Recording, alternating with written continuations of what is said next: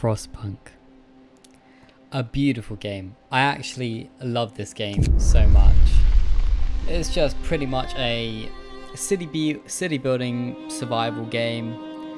You're pretty much going to manage people, manage what they're doing, and you're pretty much just going to see. Although I haven't played it for a long time. Select scenario, is that it? Oh yeah. Main story, should we do the main story or should we do an end?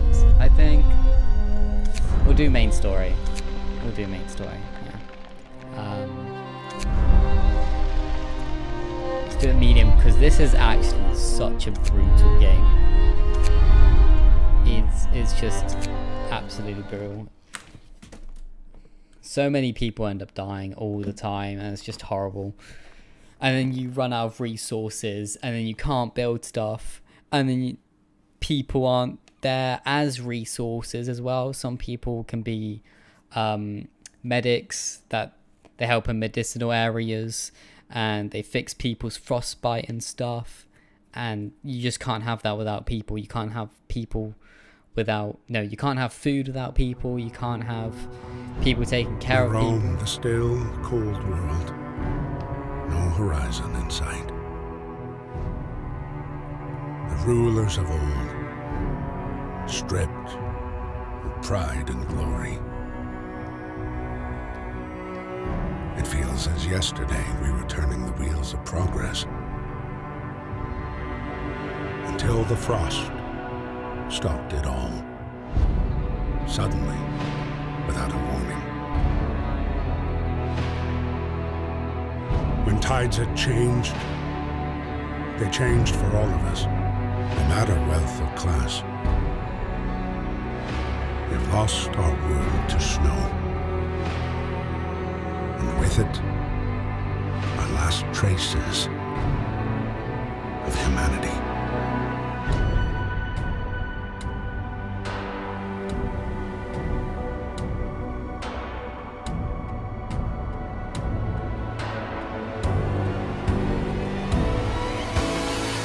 We bid farewell to plenty, and for those who remained came the time to adapt.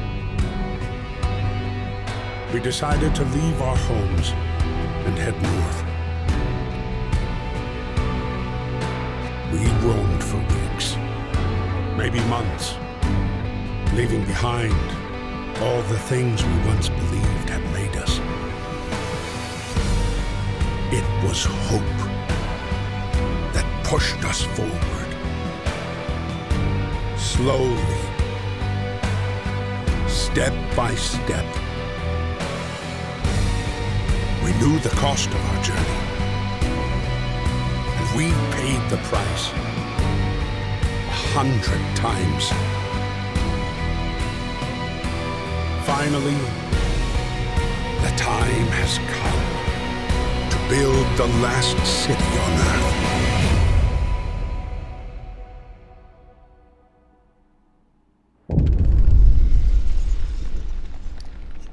A new home. We fled from London and crossed the sea to reach the frozen north. On the way, our convoy was hit by a blizzard and scattered. A handful of us managed to reach the site of this generator, only to find it frozen, solid and abandoned. Why is no one here? Did any of our people survive the blizzard? Are there any others out there? Whatever we do, we should expect the worst now that the world as we know it has crumbled. We have to survive. Frostpunk, man. This game is just, I love it. I can't get enough of it. I love city building games, like City Skylines, but City Skylines felt a bit bland. This has that spice to it, but opposite of spice, I guess, because everything's cold. Okay, let me just remember the controls. E, that, blah blah blah. Yeah, spin, spinny, spin.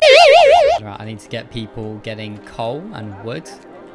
Wood is important to build houses. Coal is important to keep the generator on. So, which I can't do yet because I obviously don't have coal. Get some people there. Is that a coal pile? So, at the moment we have to get coal piles. And as we get wood and coal piles and everything, we can start making coal thumpers. Where is it? Construction. can't see it here, but at the moment this is what we have. And then we get to actually have Book of Laws, so we can have our own government. And with our own government, we can have our economy. This will show my coal per day, how much coal consumption I'm having, same with wood and steel and food. But you know what, I can't even, I think at the moment you can't find the upgrades, but you'll be able to upgrade using resources, and then that's when here will show more things. For instance, there'll be bigger medical posts, there'll be bigger tents, and that will turn into houses, bigger workshops, you name it. So if I turn the speed up, you see the, look at them. They're out in the, what, I didn't even know how freaking 6 foot high fucking snow, and just marching their way through it. I guess it's only minus 20 degrees though. It's not that bad to how it can normally be. I'll provide some, oh yeah, there's also things like this where you get little objectives from people, and if you say no, I'm not going to do that, then the hope goes down and discontent rises. Discontent is something, you know, it's like people getting angry, crap like that. The wisdom of the crowd. Captain, when facing demands, remember this: people usually look for quicker solutions, not the best one. You don't have to agree to everything they ask for. If you fix the problem your way, it's fine. So fixing these objectives that people get you to do actually rises the hope and puts the discontent down. If one of these bars empties or fills up, then that's game over, as well as people dying and as well as people freezing to death. So I'm going to leave that on for that. The attention to detail in this game is so good as well. So there's actually times where you can turn up the radius of this coal generator, and it will just be such a wide circle around it that the snow has melted away. But that gets really hard to get into, and we're just starting up. What do I have to do? Build houses here. Tents. Okay. Oh, I should probably okay. I should probably build a road. What was the rotate button? Is that the rotate? No, it's the middle mouse button. Okay. Yeah, that's alright. Three of those first. I'm not using the mouse to rotate the camera again. Okay. Yeah, and because everything's kind of government-wise as well, they don't really want to work for long. You know, they don't get paid obviously because they're just trying to survive. But yeah, nobody wants to work for long, so they'll have shifts. And over time with the Book of Laws you can actually extend those shifts if you wanted to. It's just, this game is too good, it's just too good, it's so in depth. It's starting to turn, so the time is here, 3 degrees is here. This would tell you people on normal work shifts are free to work, yeah, that would tell you the shifts. Here's the coal, here's the wood, here's the steel, and there's a steam cause there for later when we start actually having machines that can do things for us, like gather coal and everything. Oh yeah, food, that's the thing. That is a thing that people need, isn't it? Right. I'll place it over here. Yeah. Okay, we've got coal just piling up, which is good. We need, okay, so yeah, this is where the numbers of the people come in. Sometimes you have to sacrifice some people getting coal or whatever so they can work in something like a hunter's hut. So these people will generally just go out, find some food and bring it back. We'll sacrifice some wood as well for some food. Oh, food is so hard to come by in this game. It's just horrible. And most of my people are homeless, so that's not a good thing. Okay. I do like to make kind of these little pavement roads kind of thing. They might not do more space, but they do more space around one singular area, kind of like a neighborhood. And then we can kind of make that neighborhood around that one singular area. And then I would normally just expand it out, but we don't have much heat back there. Look, I just did the objective, the hope goes up, and discontent is going up, I don't know why. Oh yes, I have engineers that I'm not using, so I can use them. Oh, no, my stomach is actually hurting a bit, because I had this whole bag of Doritos, and it was spicy. It was the new cheesy, tangy Doritos. And oh my god, it was just so spicy. Like, it was fine, like the first 10 were okay, it's so manageable, like you couldn't even tell it was spicy. And then after like the 20th Dorito, it's just spice. I might as well have roasted some potatoes and eaten it whole, straight out of the oven. It was horrid. And now my stomach is hurting because I think I ate it on an empty stomach, and that's I don't think my body is used to that.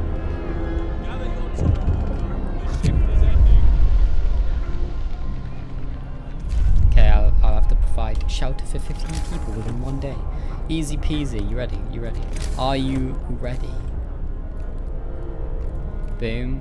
Hold on, these are reds first. I like neatness. Neatness is just nice to have as well as organisation. Look at that. Boom. That is nice. See? Just a little neighbourhood kind of thing. For 15 people, did he say? Okay. I might have to sacrifice it. I'm going to sacrifice it, yep. I'm going to sacrifice that bit of space and that bit of space. So, I'm not all about organisation, but some organisation is better than no organisation. The thing is, they're a bit cold, so if I look at the temperatures here, they're not that bad though, they're livable, it's doable, it's doable. How's the food doing? The food, we've got raw food. I didn't make a place to cook. You see, you can get a hunter's hut, but you also need a place where cooking is a thing. Yeah, cooking is a thing, in fact. So that's why the discontent is going on. Basic resources secured, now we can try and rescue the people that were left behind. So yeah, we get 5 workers on.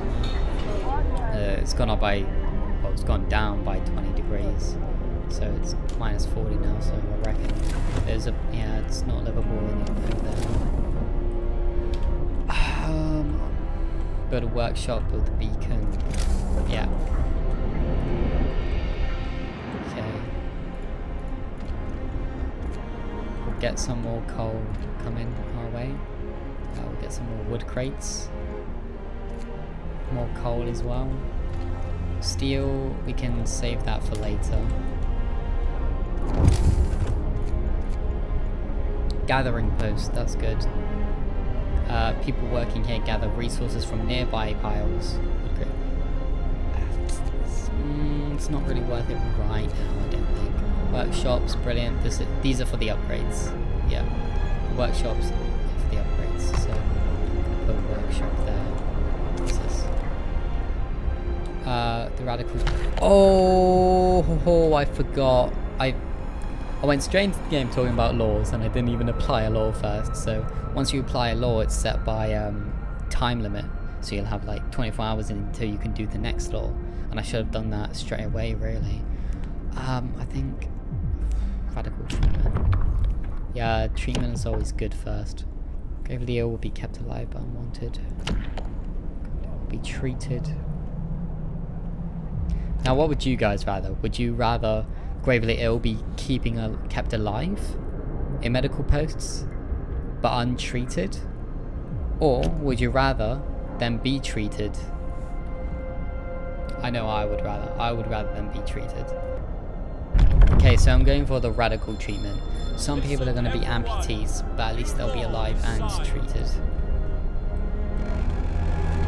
I just hope they don't cut my leg off. Well. Oh, well. Yeah, I'm gonna open a new medical post. It's literally gonna open right now. In 3, 2, 1, boom. Boom. There we go.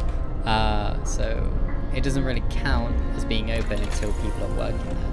And here are the upgrades. We've got upgrades for heating, exploration and industry, resources, and food, health, and shelter. I think Steam Hub is definitely... Yeah, Steam Hub is definitely the best way to go at the moment. There we go, hope prizes, because I opened one of those. We need... Gonna steal some more engineers for the upgrades. Lovely upgrades. First thing is gonna be, I'm gonna have to spend 20 steel for Steam Hub, which I don't have, do I? Yeah, I don't think I have 20 steel. Now I've got 5 steel. Okay, I'm gonna need to get more people to get steel. We've got wood. People aren't homeless anymore. So yeah, I guess it's alright. Open the Book of Laws. Workers needed. Okay, well. Right. Oh, no. Didn't mean to do that. The best thing next would be definitely to deal with the dead people, because there's going to be a lot of people dying. So, here's the difference, right? So a cemetery, I'll get a new building and I can place a cemetery down where people can get buried. Each burial will keep some people from work for a few hours. You will have to establish a cemetery, of course. So we can do that, or we can get a corpse disposal. So I'll get a snow pit. There'll be no risk of disease from unburied bodies. Bodies are preserved for potential future use. You have to dig a snow pit, hope will fall and discontent will rise, because obviously there's going to be people in the pit. So what would you guys rather? Would you rather the cemetery, or would you rather the corpse disposal? So I'm going to end that here. If you want to let me know in the comments which one you prefer, let me know. And if you like the video, give it a like and subscribe if you want to see more. Thank you. See you in the next one.